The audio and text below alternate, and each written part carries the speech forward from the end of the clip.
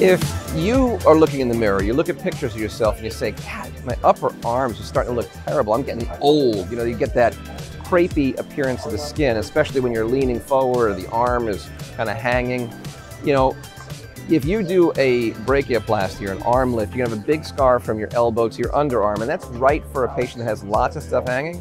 But people don't want that if you only have a little bit of that laxity. And so, you know, the best thing to do, the thing you really need to do is increase the collagen content. And that is not going to happen by taking supplements, using creams, and you might get a little bit of very temporary improvement with certain products, but most really aren't going to move the needle.